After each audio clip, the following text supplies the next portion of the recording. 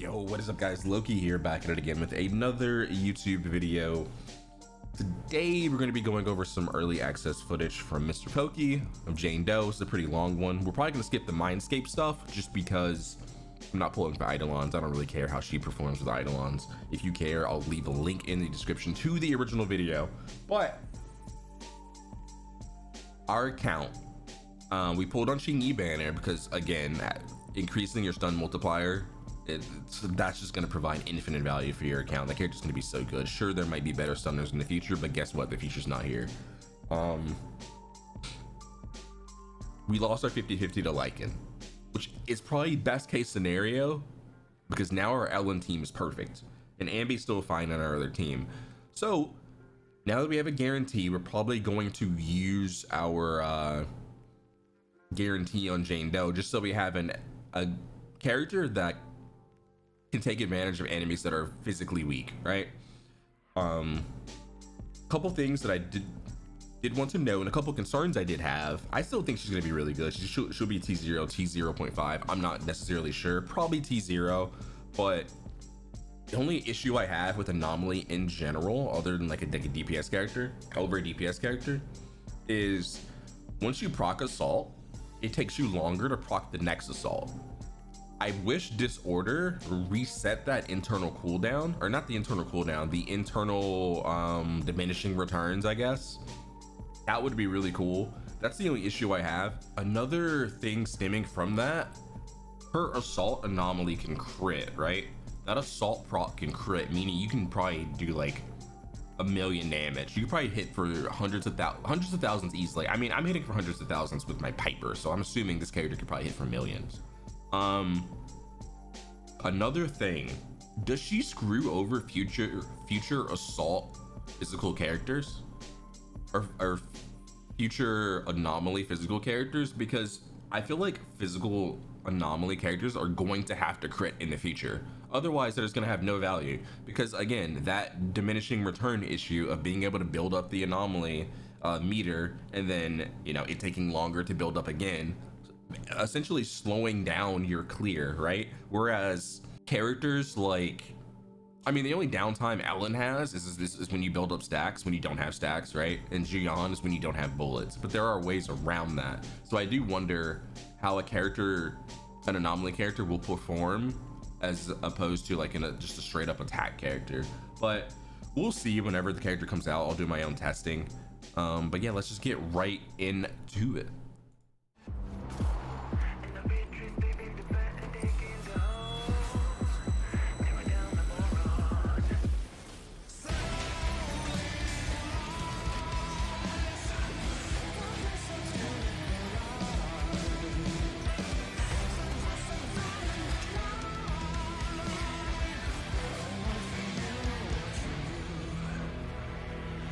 Hey guys, Mr. Pokey here, back with another video, and on today's episode of Early Access Review, we are finally gonna be talking about the moving wallpaper that is behind my green screen, Jane Doe. When that Assault Jane Doe is builds an up, S-rank physical enemies are anomaly just gonna agent that deals die. tremendous assault damage because she has a Oh my very unique God. capability that allows...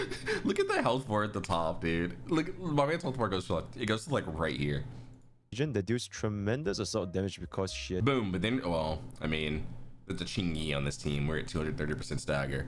But so, like, I'm assuming a team like this is probably going to be one of her best teams.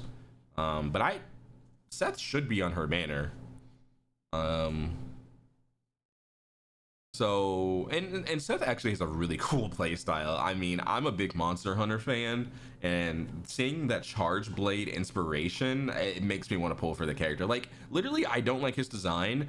If he didn't have Charge Blade, I probably wouldn't even like consider pulling for him, even though I kind of have to, just because I'm going to be pulling for Jane Doe. But yeah, this is probably going to be one of her best teams. This is a very like expensive team though, so I mean, you're still going to get a lot of damage in having the normal stagger percentage, but you're definitely going to see way bigger, like 428,000 in the back. You got 311 from the Disorder proc. Disorder is probably going to be the way to go. There was a change in 1.1 that allowed Disorder to stun, so You might not even need a stunner. You know, maybe if we get a character in the future, like a defensive character that increases stun multiplier, that would be really cool. And that would be a good fit for her. I don't necessarily think she has her best team yet, but for right now, this is a very strong team. If not one of her best teams. I'm sure there's other team comps will show in the future. That allows assault damage to crit. Her damage is very reminiscent of Honky Starbucks super break team comp that you guys have seen from Harmony Trailblazer as well as Firefly. She is not going to be relying on any sort of crit rate slash crit damage. So in that sense, she doesn't do damage until requirement the assault proc to DPS such as Alan and Drew Yuan. She also has a very unique kit, unlike any of the DPS we've seen so far, and opens up to a lot of very fun team comps throughout my testings with Jane Doe, right? As usual, Creator Experience Server is not going to be indicative of the final product. You know what's crazy about that? With Jane Doe, right? As usual, Creator Experience. You know what's crazy about that? That's a gray number. That means that was resisted. I need to watch a Guoba video or something because I don't know if that matters. And it could just be because the days is 226, but that crit for 714,000. Again, this is a fully maxed out character though. So this character isn't gonna feel too good to play right out of the box. You're gonna have to put some investment and get that anomaly proficiency really high. Get your yeah, you're gonna have like really good stats and a lot of investment. This is probably without peeking forward, this is probably close to maxed out traces, whatever they're called in this game. Yeah, this is probably like what she looks like in game, which I think the creator experience server is for. Experience server is not going to be indicative of the final product, as you guys have seen from what happened to Qingyi. So if there's any changes, do expect them to happen, right? That being said, from what I've been playing, there is one specific team that has performed very nicely compared to a lot of the other teams I've tried. We will be discussing a playstyle, W engines, drive this, Mindscape, and team comps. Is that her W engine? Teams I've tried. We will be discussing a playstyle, W engine.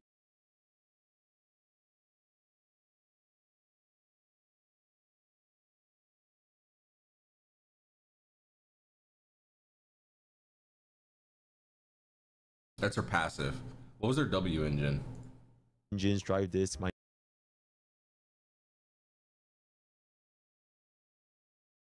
Okay.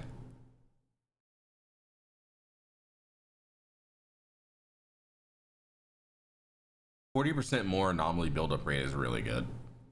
Plus, it's anomaly proficiency main stat. That's really good. That's really good. We might be trying to pick that up too.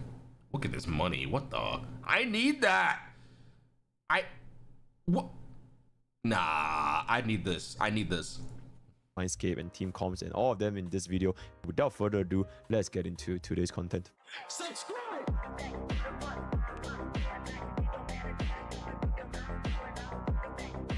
Alright, so jumping straight into Jane Doe's character kit. Passion is gonna be sort of Jane Doe's main gimmick. So in the passion state, Jane Doe's physical anomaly build-up rate is increased by 25%, and if her anomaly proficiency exceeds 120, which should always be the case, each point raises the attack by 2 up to a maximum of 600. So if your Jane Doe can somehow manage to hit 420 anomaly proficiency, then you can get the full 600 attack buff on top of her current state, right? Within this passion state, Jane Doe's skill that deals damage consumes passion stream, and activating a perfect dodge or defensive assist regenerates passion stream. Eventually, when all of the passion stream is going to be consumed, then she will exit the passion state, right? Her basic attack is going to be where majority of the damage is coming from, but more specifically, not from the damage multipliers, but from our anomaly build-up rate. That's right.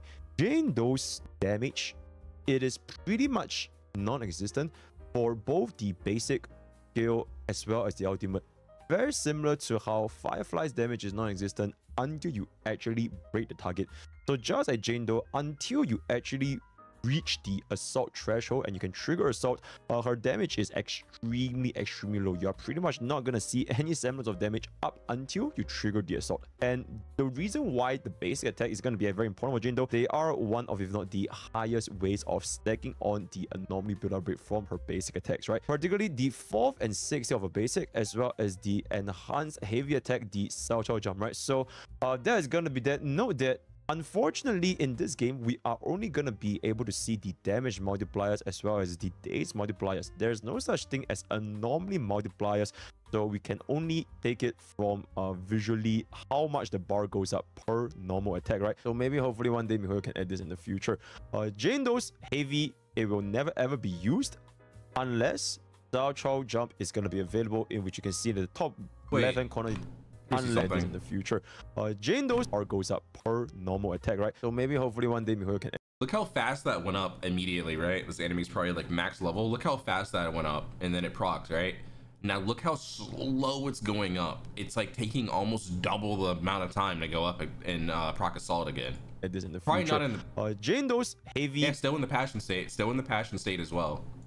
It will never ever be used unless. Look how much longer it's taking to trigger. It's almost taking double the amount of time. Sao Chao jump is going to be available, in which you can see in the top left-hand corner there's a little red dot that indicates the little spin, which is the Sao Chao jump, right? And then once you get into Jane Doe's passion state, the attacks are pretty much in a enhanced version, but more or less it's the same thing.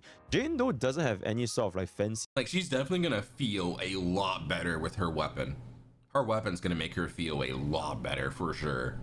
The combos, Kara cancelling, skill into basic into skill. It is simply just basic, followed by more basic, extremely straightforward kit. She's not able to animation cancel because, for example, if you were to use basic attack and then use a skill in the middle of a basic animations, it's gonna reset all the way back to 1. And ideally, that's not the case. So for Jane Doe, you want to try to finish the entire 6 basic attack chains and then do something else. And then talking about Jane Doe's skill clear out, you will only ever use this if you have the EX, which is going to be 60 energy. Otherwise, you're pretty much never ever going to be using this because it stacks anomaly extremely slowly. Now, as of this point, I will talk about basically when should you be using Jane Doe's skill as well as Sao Chao jump.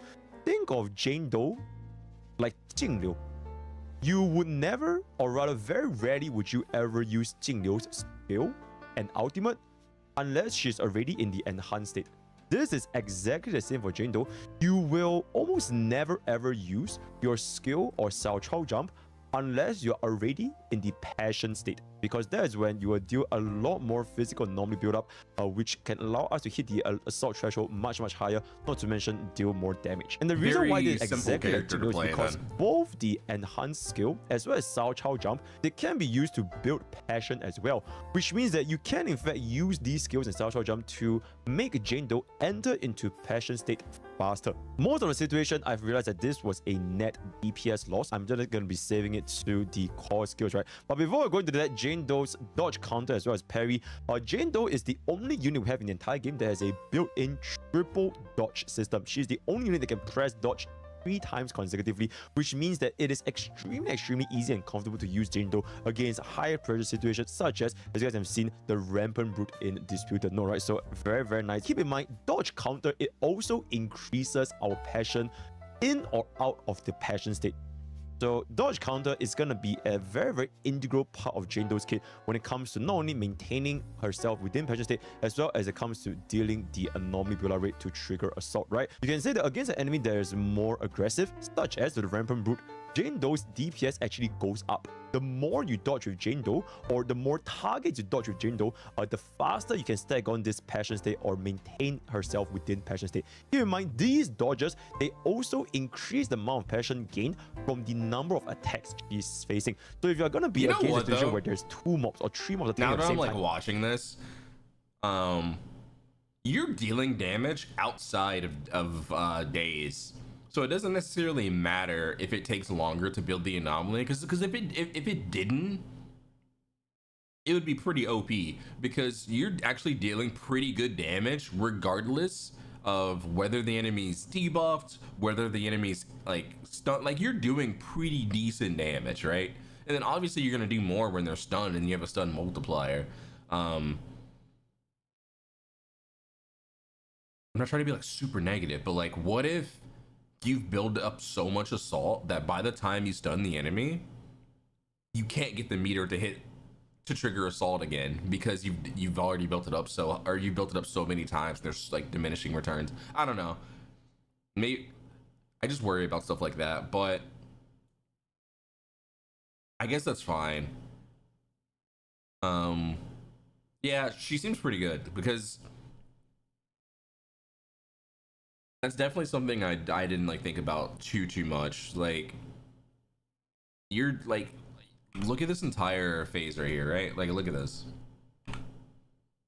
Constantly triggering assault, boom, damage, pretty good damage. Triggering again, boom. Oh, this is that this is that annoying floor. Boom, good damage.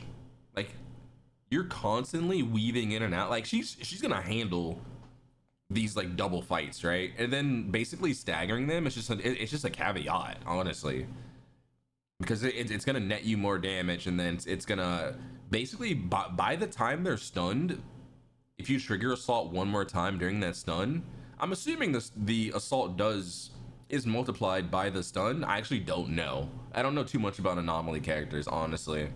But if it is multiplied, then that next assault proc or disorder proc should kill. It should kill, depending on like how fast you stun them. But yeah, like I said, look at this. All the traces are extremely high, and then everything's maxed. So this is what an end game Jane Doe is gonna look like.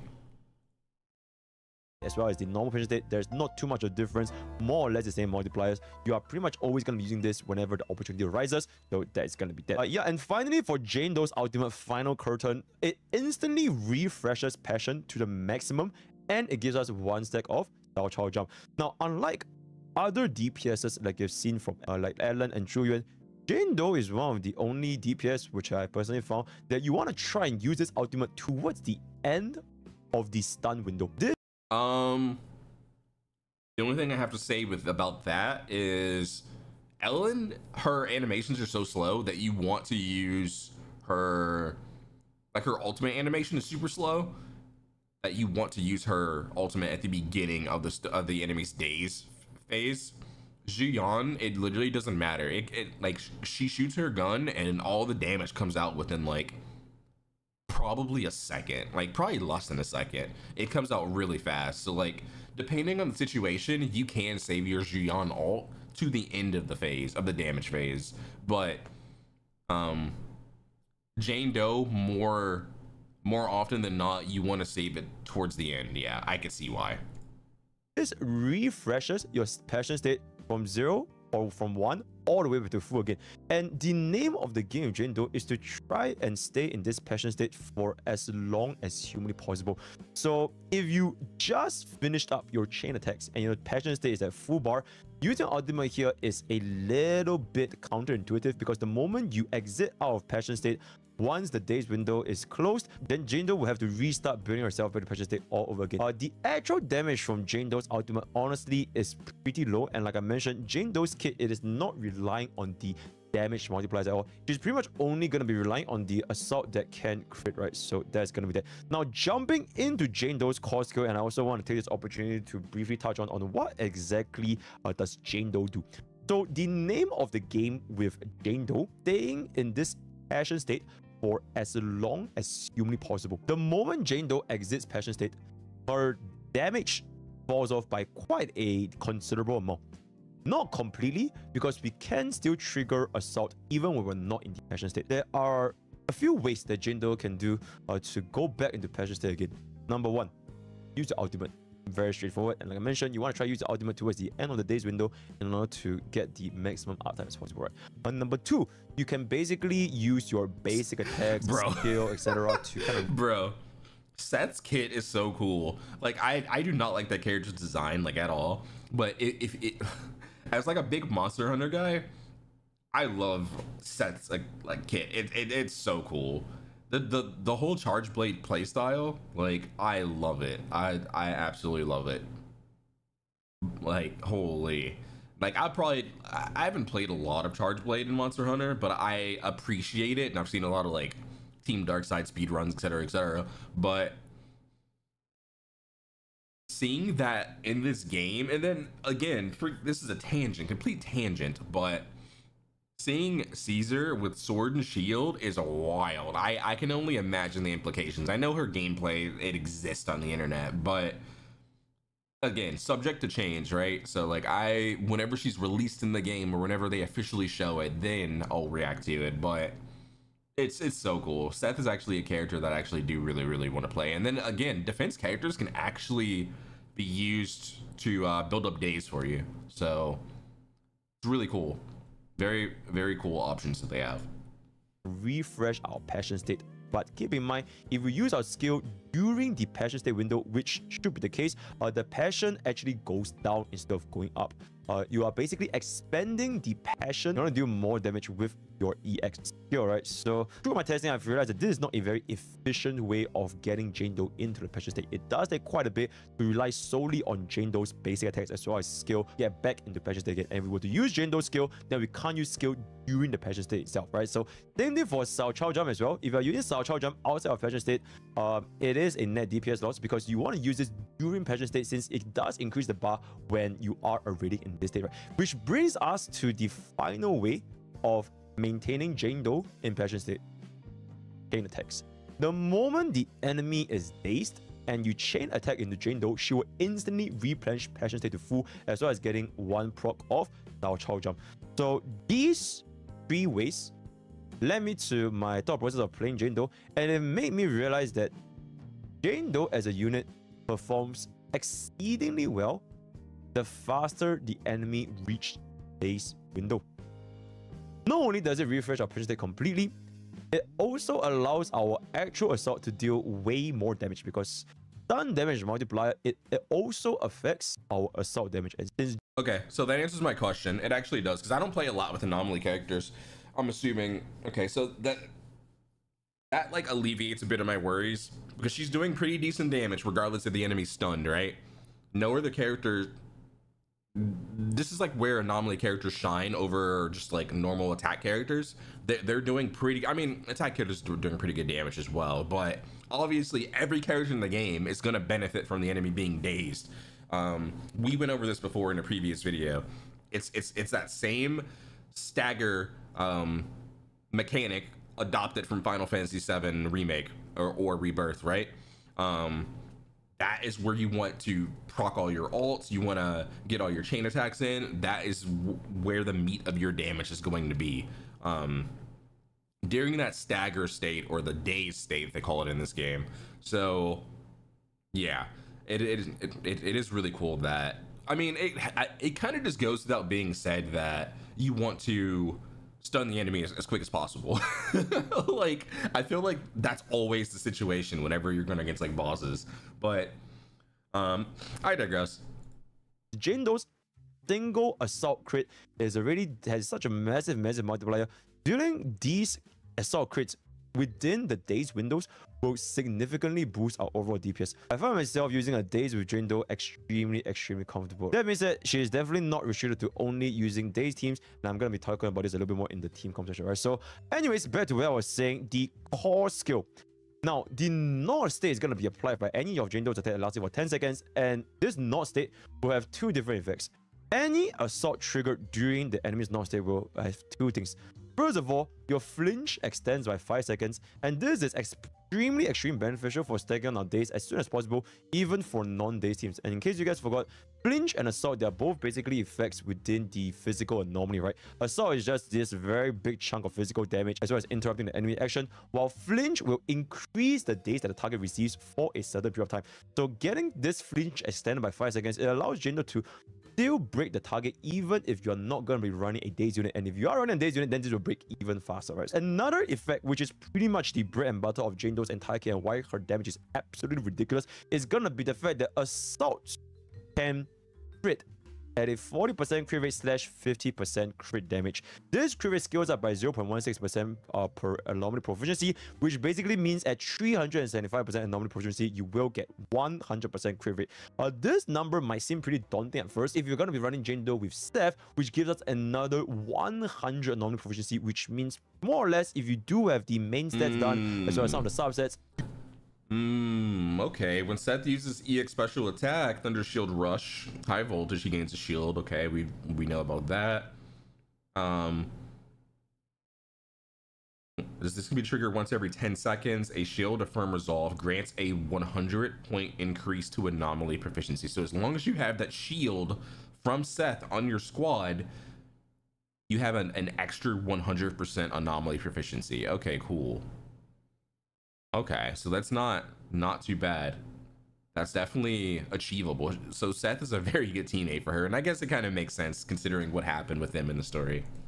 You should be able to easily hit 335% anomaly proficiency in battle, right? Although this assault crit, it can be triggered by any squad member, Jane Doe ideally wants to be the only one proccing assault due to how Anomaly works. Now, like I mentioned in my previous Anomaly videos and how the damage formula works in Zenless Zone 0, if two allies are in the same element, so in this case, if two allies are physical, let's just for example say Piper, final assault damage will be split based on who contributed towards this final assault, which means if 50% of the assault build-up, the physical anomaly build-up, is contributed by Jane Doe, whereas the other 50% is contributed by Piper, then it will be a mix of 50% of Jane Doe's anomaly proficiency and 50% of Piper's anomaly proficiency.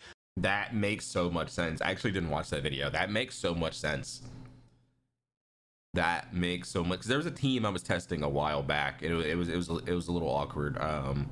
It was a Piper Corrin team, and it makes sense why the damage was so like inconsistent. Unless this was a change in 1.1 and I'm just like waffling, but that actually makes so much sense. Okay, so I see why he's running the team that she's running, or that he's running, but I mean, I guess Qingyi kind of fits on any team, but I'm sure you could put like a lot of other units in her place as well, and then maybe he'll go over that in the future. Combined into one for the final assault hit. And since Jane Doe's kit herself, she does way more anomaly damage. It will unfortunately dilute the final assault damage, even though anyone can trigger this crit, right? So do take that into consideration when you are going to be thinking of running a Jane Doe with another physical unit. Now, one more thing which is going to be the additional ability, that's Sore Spot. Crucial, very good, because it does give us 20% anomaly build-up rate, which is pretty much similar to Brave Efficiency in Hongi Starbucks. If the target is already suffering from anomaly, then this goes up to 35%, which is where this whole disorder team comp comes into play.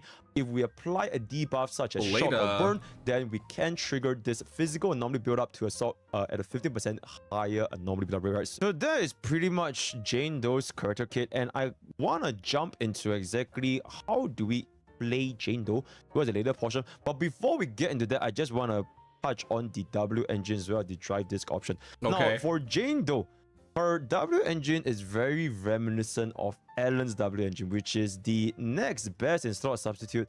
It does fall off by quite a considerable amount if you want to compare it to the signature weapon. In this case, it's going to be the sharpened Stinger. Upon activating a dash that gains 1 stack of predatory instinct, up to 3 stacks, each stack increasing physical damage by 12%. And if we do a perfect dodge, then you will instantly gain 3 stacks. Upon reaching 3 stacks, our anomaly build-up rate increases by 40%. This is the only W engine in the entire game that has a buff to anomaly build-up rate, which is pretty much equivalent to buffing a break efficiency in Hongi Starbucks. Not to mention, it also gives a whopping 90 anomaly proficiency as the main stat for this weapon, right? Sharpened Stinger is going to be an extremely powerful W engine if you are going to be thinking of pulling for Jane Doe. And all of the other W engines, it kind of pales in comparison, not because they don't have attack, don't have pen ratio, don't have anomaly proficiency, right? Because they do, but it's because none of the other W engines we have access to anomaly build-up rate, especially anomaly build-up rate at 40%, right? So this is also pretty much the most important part of Jane's entire kit, because it's not like she's lacking anomaly proficiency. So that's probably gonna be your second best in slot, which is Piper's weapon, right? The Roaring Ride, that's Piper's weapon, I believe. I think I have that at like I don't know what they call it in this game. I think I have it at like S3 or something. But So yeah, she really Marshall doesn't have as many hits. Hard to be consistent. Yeah. She's a character that really wants her weapon. Interesting. It would suck to pull the character and then lose a 75-25 immediately after. That would really suck. That would actually just be horrible. Yeah, I mean, at the end of the day, it's gonna be how fast her W engine's gonna essentially, like, her value is gonna increase significantly when you have it. You're gonna trigger those assaults faster,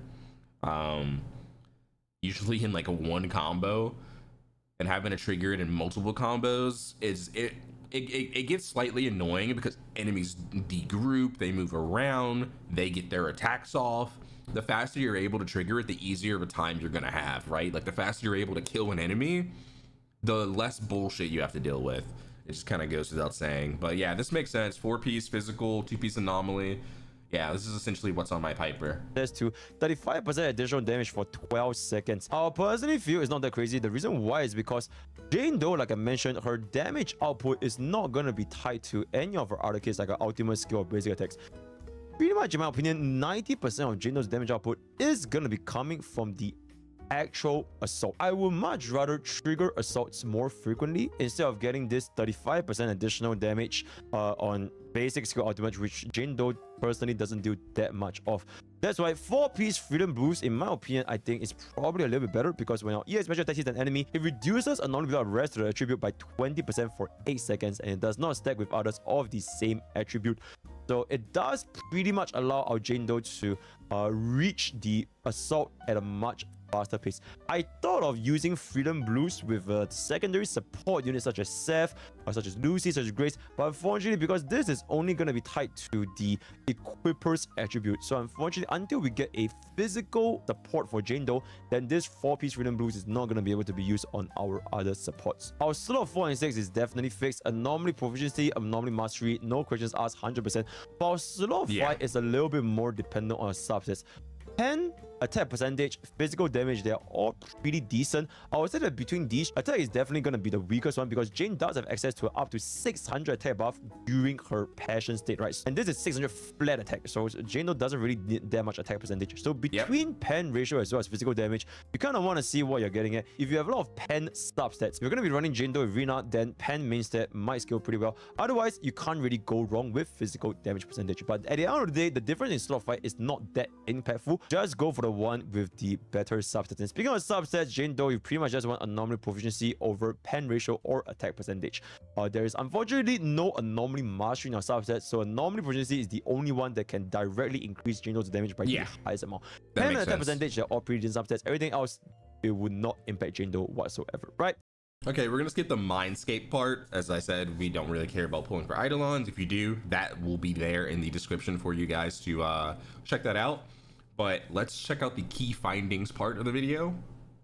Downtime when you're running her, which is the downtime where Jane Doe is not in the passion state. So to fix this downtime, you either run another Dazer to trigger chain attack as soon as possible, or you just swap into another anomaly unit like Grace or even Rena to kind of apply our debuffs, apply our shocks, and use this downtime to kind of stack on all of the other anomalies and then swap back into Jane Doe again. So, and I have found, as you guys have seen from all of the video playbacks, Qingyi's clear speed is absolutely the fastest compared to all of the teams that I've tested with Qingyi, with Cleared with Grace. Very nice, very good. And this is the only team that I have so far that actually achieved a 1 million damage assault crit. So absolutely insane team, and in my opinion will be Jane Doe's been slow. Unfortunately, I mean, it's just unfortunate that like Qingyi's now and then Jane Doe's after, but it again, it kind of goes without being said, just because Qingyi increases the days multiplier by so much that obviously you're gonna hit bigger numbers than with any other character in the game. But I get it, I do understand why this has to be said, because there's only one Qing in the game. If you still want to play Zhu Yuan, Zhu Yuan's best is definitely going to be Qingyi. So if you don't have Qingyi available to spare for Jane Doe, feel free to use a Collider, or if you don't have Collider, for you to run NB, run Lycon, I think they're all pretty much more the same. You just want to base target as soon as possible. And then at this point, we can kind of talk about the other team comp, and that is going to be the Anomaly team comp. So we don't run a Dazer, we either run a support like Grace, Lucy, Rina, all that. And upon reaching Anomaly, and you guys said race around what? 10 seconds Lucy, slower than Xingyi? Rina, all that. That's and still upon fast. reaching Anomaly, and you guys will know from a previous Jano's core skill, you do get up to 35% additional Anomaly build-up rest penetration, which means you can stack on physical Anomaly assault much faster. So that's also another way to go. Jane Doe's slot 2, which means you really secure Jane Doe. You secure either you want to play Daze or the Anomaly. The final slot is going to be Seth. I'm going to be touching about this more in his own personal C server video. Every other unit, even though they can buff, you know, Nicole has the defense shred. We're just going to ignore the fact that that Grace's hair was glowing there, which means her signature weapons on, or she has the or the effect is ticked on. But okay, so like I have a M1. Oh dude, if I got M2, that might be kind of cooked. Hold on, I have M1 Grace. I don't really use my Grace like that. Like my Grace isn't built like that. I used her a lot when because that was like all I had, but I'm mostly just using my Xion and my Ellen teams now. Grace is an interesting one.